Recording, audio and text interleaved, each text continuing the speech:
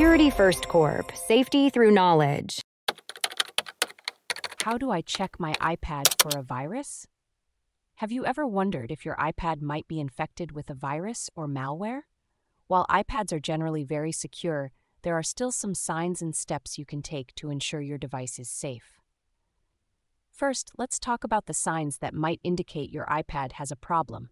If you notice your iPad is performing slowly or you're seeing a lot of unusual pop-ups, these could be indicators of malware. Another sign is if you see unfamiliar apps on your device that you didn't install.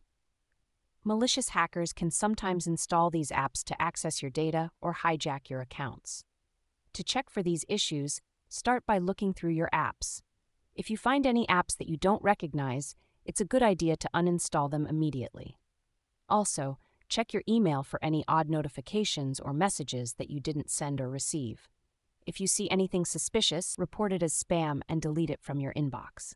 When browsing the internet, pay attention to the URLs in your web browser. If you see misspellings or a lot of random numbers and letters, it's likely a scam, and you should exit the page right away.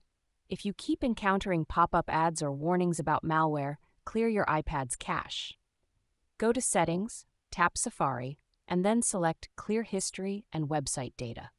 This will get rid of most saved passwords, so make sure you have them stored elsewhere before doing this. Restarting your iPad can also help. Sometimes simply turning it off and on again can remove any temporary malware. If your device doesn't turn off normally, you might need to force restart it by pressing and quickly releasing the volume up and down buttons, then holding the side button until the Apple logo appears. It's also important to keep your iPad and its apps up to date. Updates often include new security features and fixes for known vulnerabilities. Avoid jailbreaking your iPad, as this can make it more vulnerable to malware. If you have jailbroken your iPad, be extra cautious with the apps you download and consider using a VPN to protect your browsing. Finally, backing up your iPad regularly is crucial.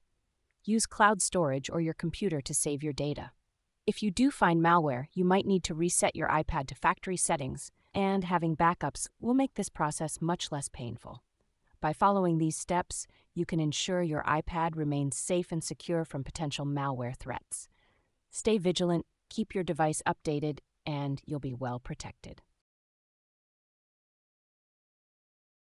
Thanks for tuning in to our video. Please like and subscribe and leave a comment below. See you in the next video.